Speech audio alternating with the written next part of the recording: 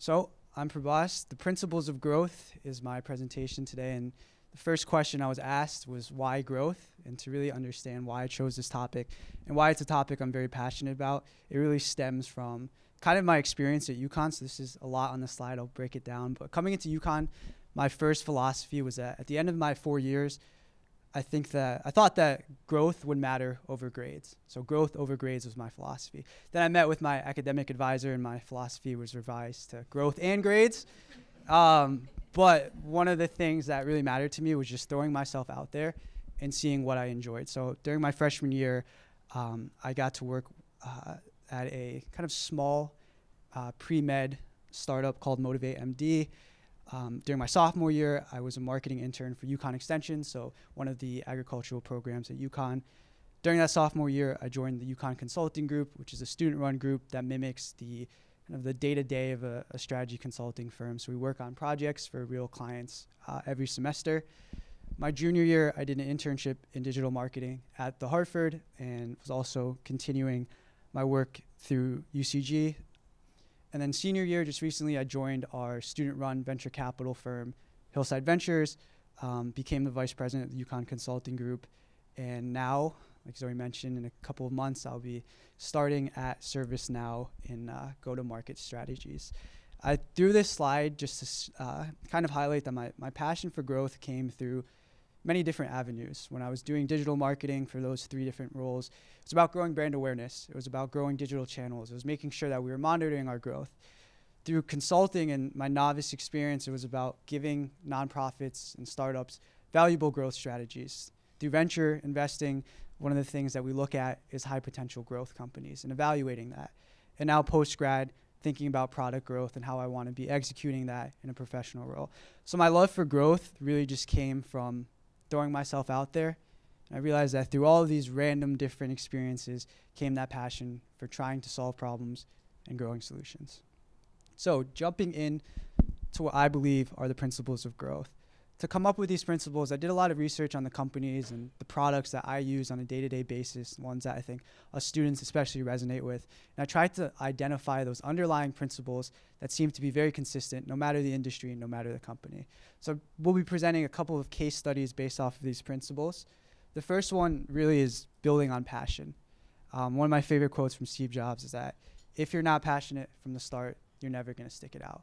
And I think passion is really one of those things. When you talk to a founder about, how are you growing your company, passion might not be the word that's underlined there. It might be marketing, it might be sales, it might be all of the business buzzwords that we like to throw to show that we're thinking about growth. But underlying all of that comes this little bit of passion. And passion to stick it out, passion to put yourself out there and bring your product to life. So an interesting case study on passion and building on it.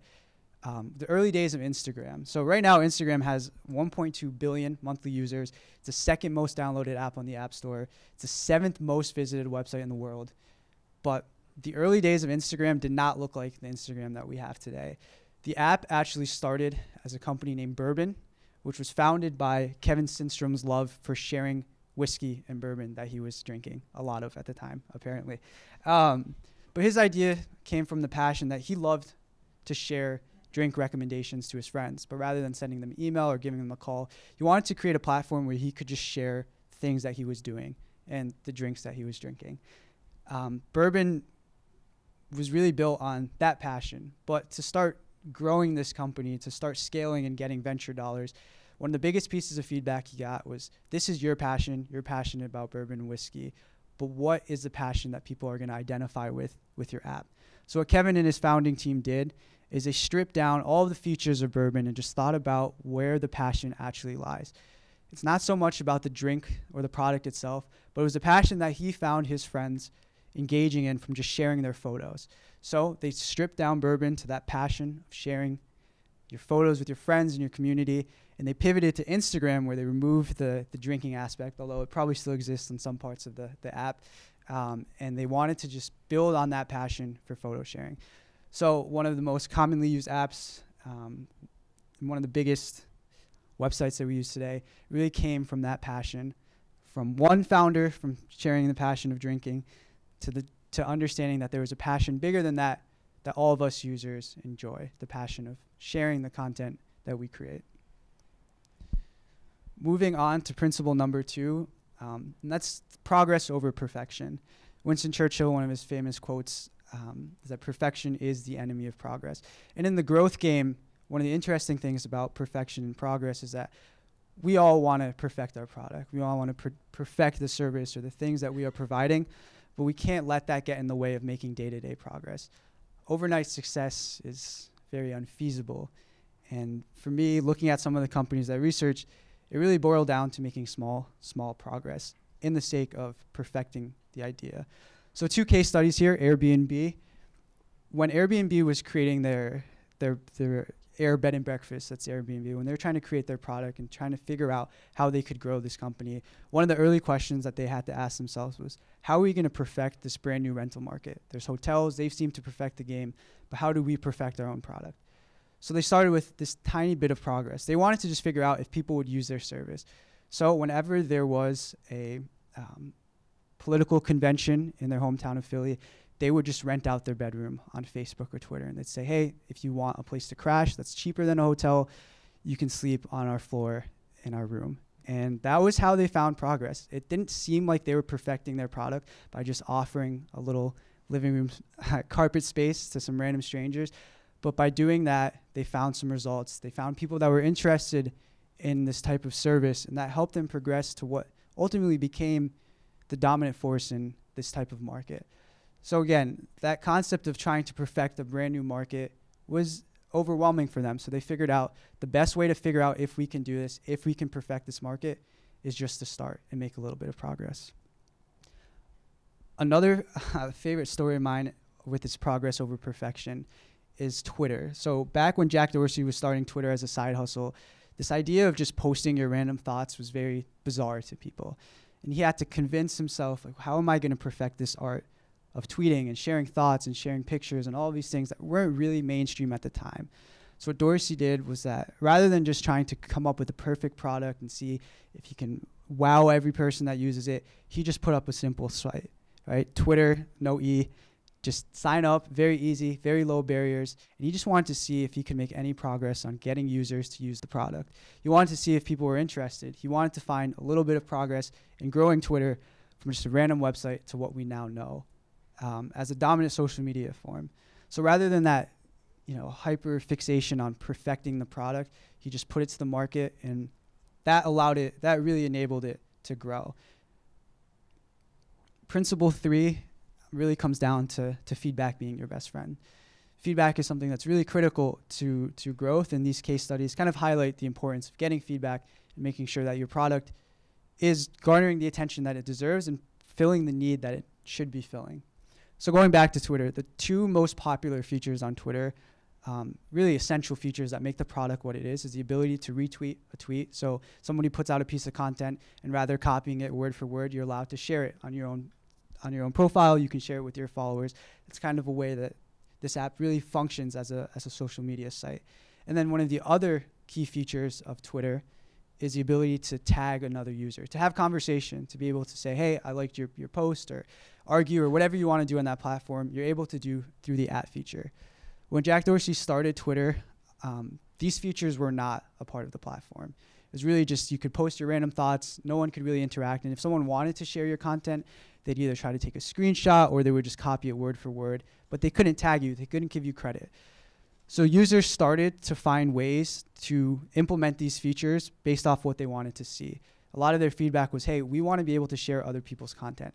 So instead of being able to retweet a tweet, they would copy and paste a tweet and then put the 2 letters RT, saying like, I'm retweeting, I'm resharing your post.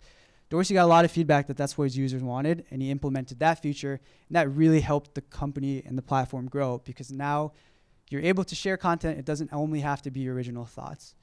And then finally, with the @ symbol, a lot of users was like, we like the platform, we like sharing our thoughts, but there's no conversation here. There's really no network, there's no community. It's not a platform it's kind of like a notes app.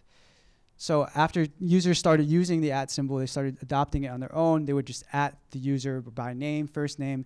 Dorsey got a lot of feedback through customer surveys that this is what users wanted to see. They wanted to be connected. They wanted to share content, but they also wanted to have conversations on this platform. So through those 2 pieces of customer feedback, Both of those features were implemented, they've been expanded on, and those are two of the most essential product features that lets Twitter have its 290 million monthly active users. And then a quick story on the topic of education. Sal Khan from Khan Academy originally did not plan on creating a 100 million, 10 million global business of tutoring students in mathematics. But some of the most important feedback he got was when he started tutoring his little cousin on calculus, and his cousin was just lost. But the way that Sal Khan was teaching, he realized that it was making a difference with his cousin, but he was just happy to do it for free. He didn't think there was a business behind it. At a family dinner, more and more of his aunts and uncles were like, you got to tutor our kid. What you're doing is great. My kid's not that great at math, but you teach it really well, and we'll start paying you. And that feedback was really small. It was really a conversation and passed right by, but he took that feedback and built out Khan Academy. He started posting videos of him teaching math. He wanted to, back to the progress over perfection, he wanted to get a little progress. He wanted to see if people like his product. He built on passion, and now Khan Academy helps many of us pass our math tests. And he grew based off of that simple piece of feedback. And very quickly, the last principle I'll be talking about in growth is just the aspect of building community. One of my favorite examples of building community and the value of community when you're trying to grow an idea or a product comes from Craig Newark. When Craig Newark moved to San Francisco, he realized there were a lot of events that he was interested in going to, but his friends just didn't know about them. So what he did was he created Craig's email list. And what he would do is he'd email his friends all these events that were going on in San Fran and say, come join me with these. Here are all the things going on. And his friends in that little pocket of community started sharing it with their other friends in San Francisco. They realized there's really interesting value from this community that wanted to go out and see these events. They just had no way of finding them. So Craig Newark's list eventually became Craig's List, and eventually started showing all of the topics and the events that were going on in a nearby city. And through that community and through the fact that people really like this centralization, you got all of your different product features. You had a lot of scale and expansion and a lot of growth that just came from the fact that what Craig's email list became was just about community and building that. So finally, just to recap on the principles of growth, number one is simply building on passion. Number two is focusing on progress over perfection. Number three is really making feedback your best friend. And number four is building community. And just to kind of wrap up my talk, though I gave all four of these principles in the context of building a business or building a startup, I think it's important to highlight that these principles of growth are transferable to our day-to-day lives. These are four principles that I try to follow whenever I'm coming up with an idea or just the day-to-day thinking about how I can grow every day. Being passionate about what I'm working on, not getting too hyper-fixated on being perfect, but progressing and growing every day. Listening to feedback from the people in my community and network, and finding communities where I can thrive and continue to grow. So thank you all for your time. I really appreciate it.